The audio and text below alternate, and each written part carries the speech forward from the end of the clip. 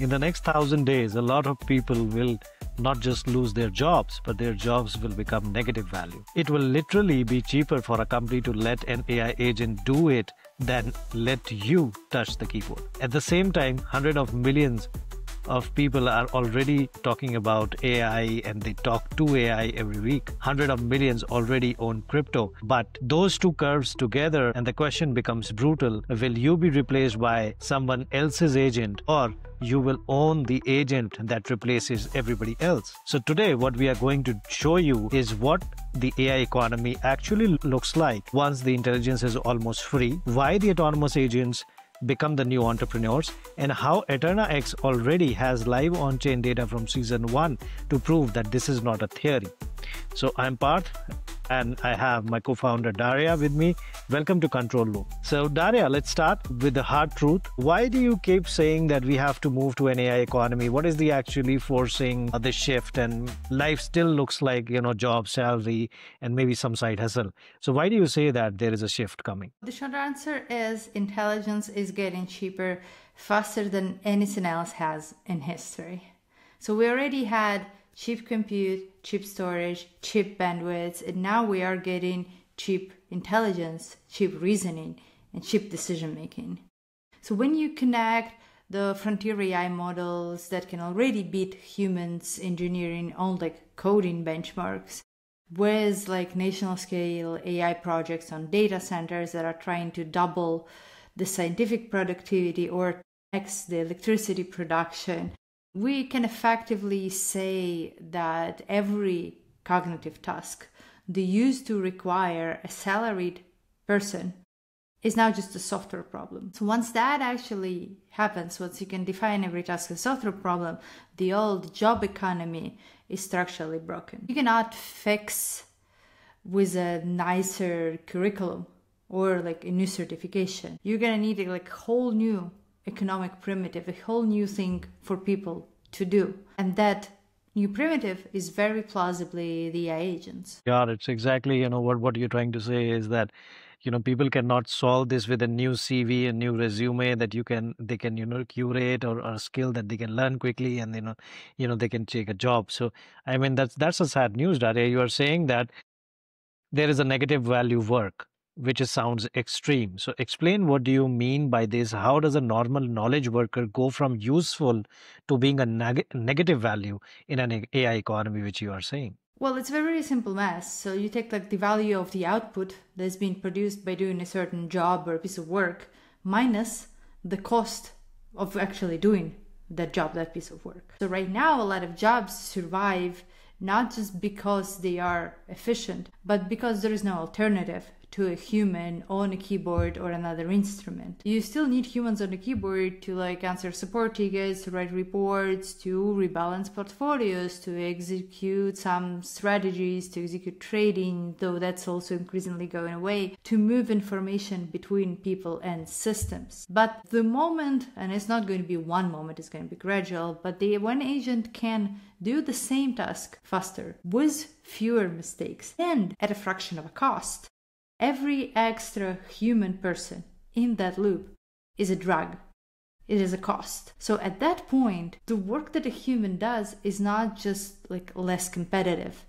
It becomes literally economically irrational to keep a human in that loop because humans are slow. So people at the edge of AI today are already saying, people like Elias Etzkever and Imad Mostak and a lot of people who worked in this industry, they say that any job can be done on the other side of a keyboard. It becomes negative in value if it is a human doing it. And it's going to take roughly 1,000 days, 3 years. And then you don't have to agree with this exact number. I know there's been different numbers thrown around, but it is the direction. And the direction is clear. So the real question that actually becomes here is not how do I protect my job? And how do I live in this new world? How do I own this intelligence that is now actually doing the work? Because it ain't going to be you doing the work.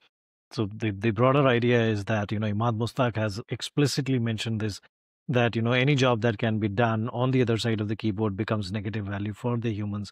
in roughly 900 days. So that's what he said, and I think that's a very strong quote coming from somebody who has been in the space and has built stability AI. So I think this is something people should pay attention to. So okay, so the jobs are decaying, agents do the work, but what does that actually look like? From the point of view of someone watching this in 2030, what has changed? What would have changed? Well, I think there's going to be like three big shifts between now and 2030. First, the agent will become the business owners, the entrepreneurs. So right now, it's the people founders come up with an idea, they hire a team, they write code, they ship product, they sell it to their customers. But in the AI economy, agents are going to be scanning markets, launching strategies, running experiments, seeing for which things there is a demand, allocating capital to that, arranging logistics, and talking to other agents and protocols. So humans are not going to be the ones writing every line or watching every chart with their eyes. Humans are going to be intending and designing the rules and owning the equity of the bots in their portfolios or companies. Then second, everyone then basically in this position becomes an investor, not just an employee. Most people will not go and start traditional companies. It's going to be a lot more slices of trading agents, analysis, arbitrage, market making, predictions, anything that generates data, anything that contributes to research, all done mostly by AI mediated by people. So when you wake up in crypto today, you check token prices, but you will actually be checking agentic profit and loss. Then third big thing is the inner loop of growth. So you can already see it in AI models. The AI models are now writing more optimized code to actually create better and cheaper to run models. They are designing experiments, they are trying to optimize whole pipelines, and it is now a software problem. So that recursive improvement loop is going to be the heart of the whole economy. Not just code. Code was just the first to be exposed to it.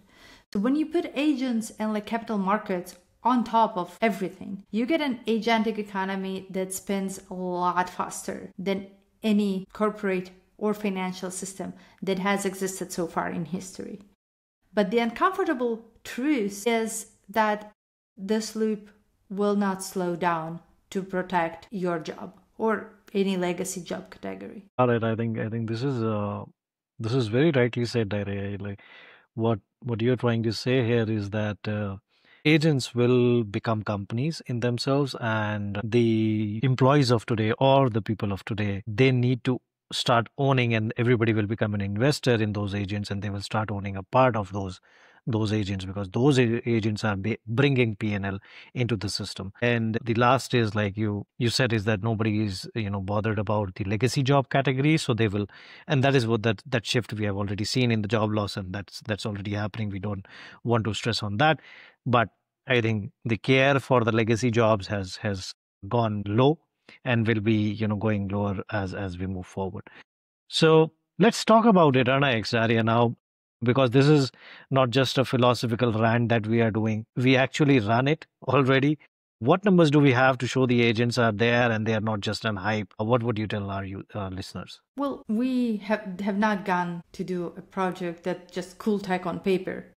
We are agent first, and it actually works. We already had a season 1 of our testnet that ran for over a month with almost 200 autonomous agents that were deployed by people in one click.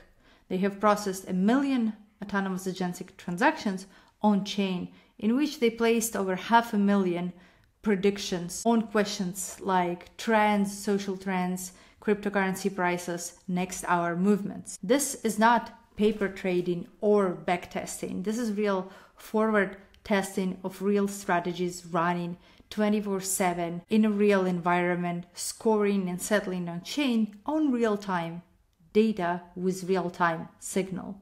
We analyzed the data and we saw something that was very important. Out of all the strategies that agents used, their medium risk has achieved an average currency of more than 75% next hour price direction predictions in crypto markets like Bitcoin and Ethereum. That matches literally some of the best academic deep learning models that are reported in the papers anywhere. And none of that academics is not accessible to people. So in the wild, we have run agents that were running across thousands of short horizon markets, autonomously acting as primary users of a blockchain protocol. So when we say that the agents are the new entrepreneurs, it's not just like hand waving, which I do a lot. We already run a small hive mind of the AI economy, a small swarm of just a couple of hundred on EternaX, and we watched how they behaved, and we get data and we analyzed on it. So the chain that we've built is designed already for agentic execution, for fast deterministic finality to allow them to act on the machine speed. Agent native vaults and accounting to allow them to actually manage whatever capital they have, and on-chain truth signals from these prediction markets of the crowd of agents. And it's already working. Got it. I think this is great that we and we have you have already shown in the reports, and we'll attach that report and the research report in the description. The report basically has said that there is more than 75% times our agents were accurate. They have shown a consensus on the accurate prediction. So more than 75% of the times they were right about the price movements, and that is the truth signal that is coming from EternaX. And that truth signal can be used by the perps, can be used by the spot dexes for different strategies, and that we already have and are in the process of bringing on the EternaX. So I think this is great, Dariia. I think we will these proofs are good. We are like not just hand waving, as you said. There are real hard proof from the data which is on chain, which can be verified, and there is nothing that we are bringing from our own. If someone is watching this, Dariia, and thinking that, okay, I believe you, this is coming. Now, what should he actually do? What should be a practical answer for this? One practical answer is that you cannot stop the AI economy. You can only choose what's your position in or out of it.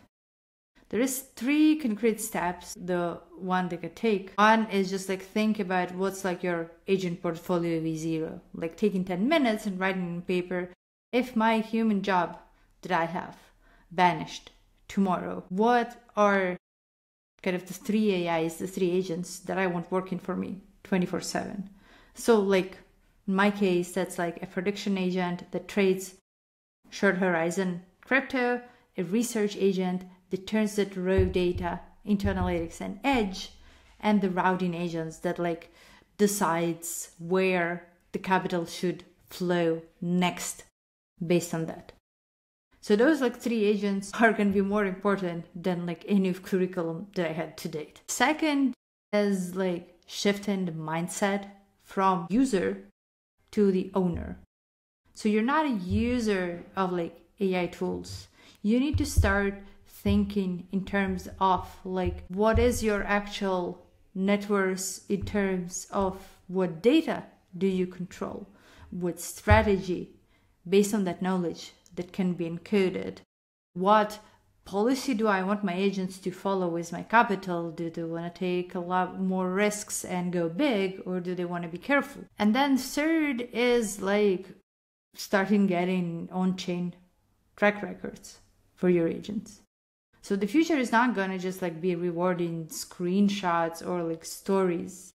You need to have verifiable history. You need to be showing real performance, real like transparent policies, and start building it now. And that's why like we built EternaX the way we did, to be able to provide all of this from now going forward for the AI economy and the agents. Sure, Dariia. I think this is exactly where it highlights the position of the users today and where they can go so that they can benefit.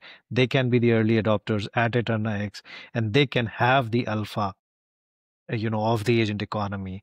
Because like it is I keep on repeating to my users, this is 2012 for Bitcoin, this is 2017 for Ethereum, this is the time, this is 2020 for Solana. So this is all those times where you wish you had taken that leap, and you had bought Ethereum, you had bought Bitcoin at that point when it was $100, it was $10, it was $1. You could have made a generational, wealth for you and your family. So this is that point where you have to decide and become big. So I'll quickly recap this, Daria, what we have discussed in this podcast. So first, once intelligence becomes cheap, the traditional job market breaks. A lot of keyboard based tasks become negative value. This is going to happen in next 900 days.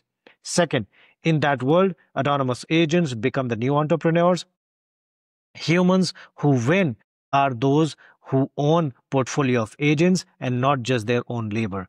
Third, EternaX exists to be the default chain for the agent economy, where the agents are the primary users, where the prediction market generates truth signals, and where the agent performance lives on chain instead of dying in some closed database. If you want to be on the right side of the curve, please join the Telegram channel of it and subscribe to our channel of Control Loop for more exciting topics and discussions that are coming. And comment agent if you want us to break down the real agent blueprints from the first dollar to PNL on chain stats in the next episode. So we'll be looking for your comments, and thanks for joining us on this wonderful episode, listening to us. We'll see you soon. Thank you. Bye bye. And you're really curious how exactly that works or where these numbers come from, do check out the research that we're going to link in the description. And thank you very much for listening and seeing the next episodes. Bye.